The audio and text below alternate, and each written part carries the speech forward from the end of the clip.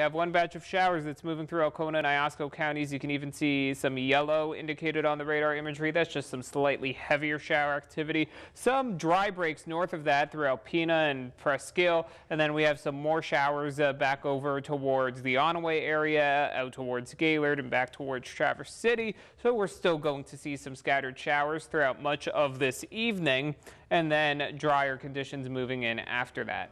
Temperatures are sitting at 55 degrees in Alpena, 56 degrees in Oscoda, 58 degrees in Mayo. We have winds coming out of the north, helping to keep the temperatures cool at 7 miles per hour in Alpena, 10 miles per hour in Harrisville, and 4 miles per hour in West Branch. Currently, it's cloudy in Alpena with a temperature of 55 degrees. Light winds from the north at 7 miles per hour and relative humidity sitting at 77%.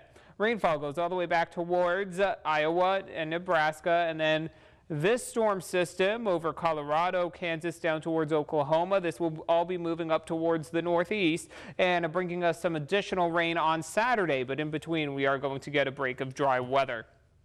So throughout tonight, another round of showers moving through our area. Cloudy skies early tomorrow, but that's going to give way to some afternoon sunshine and continued clearing through Thursday night. Friday, we'll see plenty of sunshine as well. And then we'll have increasing cloud cover early on Saturday, followed by our next round of showers moving in late day Saturday. For tonight, low temperatures will drop off to about 48 degrees in Alpena, 51 in Oscoda, 49 in Atlanta, with showers and winds generally staying light. Tomorrow, decreasing cloud cover with highs around 62 degrees in Alpena, 61 in Oscoda, 62 degrees in Mayo. Still a light breeze out of the north, but at least some breaks of sunshine will help temperatures climb above the 60-degree mark. Tomorrow morning, we will likely start out with cloudy skies, temperatures near 50, highs around 62 with partly cloudy skies in the afternoon and clear skies in the evening with temperatures in the lower 50s.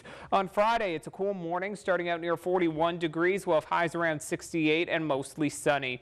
Saturday will likely start dry in the morning, and then some showers will move in late day Saturday into Saturday evening, highs near 69 degrees. On Sunday, I am putting a chance of some early showers in the forecast, but we should overall see clearing skies with highs near 70 degrees, dropping into the middle 40s early Monday morning. We'll have high temperatures near 64 degrees with sunny skies, partly cloudy on Tuesday with highs near 69 degrees, and continuing to get warmer on Wednesday with high temperatures expected to reach around the middle 70s.